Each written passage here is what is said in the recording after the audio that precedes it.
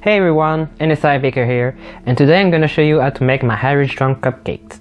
So I wanted to do this video for St. Patrick's Day, but considering I had 2 days to make it after I posted the lemon meringue pie video, I was like, yeah, I won't do that or else I'm gonna go insane. But I had all the ingredients with me to do the videos and I didn't want to waste it, so I decided to make the video for a later date. I figured this recipe is good for any day, so let's get right on it, shall we? Now, this recipe is inspired by the Irish car bomb drink, and considering the name and its origin, I didn't really feel comfortable using the name, so instead of calling it Irish car bomb cupcakes, I decided to call it Irish drunk cupcakes. Not really original, but actually it's good enough.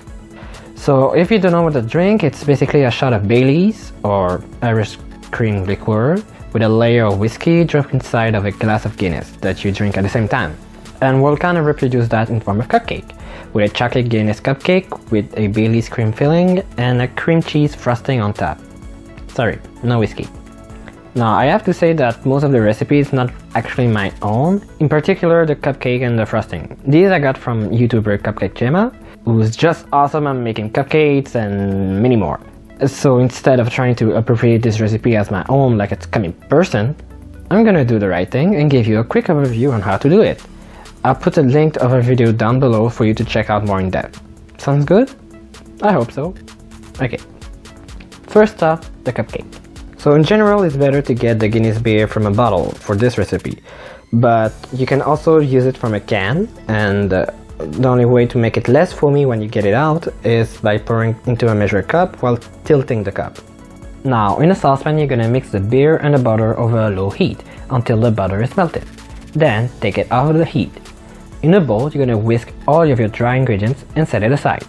In another bowl you're gonna mix the remaining of your wet ingredients. Add the Guinness mixture and the dry ingredients and whisk it all until well combined. This recipe is good for 12 cupcakes. Pour the batter into your cupcake mold as evenly as possible. Bake in the oven at 240 degrees Fahrenheit for 20 to 22 minutes. Then set it aside to cool. Next up, the filling. In a bowl, you're gonna mix together half a cup of sugar, a quarter cup of flour, and a quarter teaspoon of salt. Then add 4 egg yolks until well combined. In a saucepan, you're gonna add 1 cup of milk and half a cup of Irish cream liqueur, or Baileys, and heat the mixture on low heat until you can see bubbles around the side and steam. Then add the milk slowly into your egg mixture until well combined.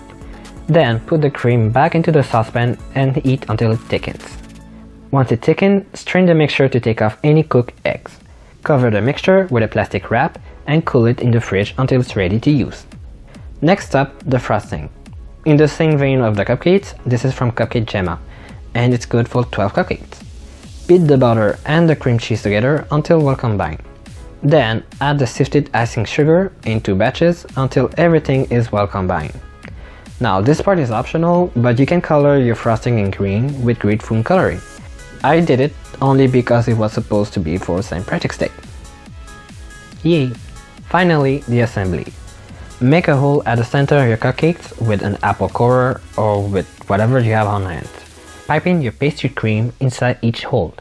Then top it off with some frosting as best as you can. And ta-da! Here's the Irish drunk cupcakes that we made, and like I said, it's good for any day, and I approve it. Look at this, it's delicious. Thank you guys so much for watching this video. I hope you like it, and if you did, please hit the like button and subscribe, and hit the bell icon to be notified for when the next video comes up. Thanks again, and I'll see you in the next video. Bye!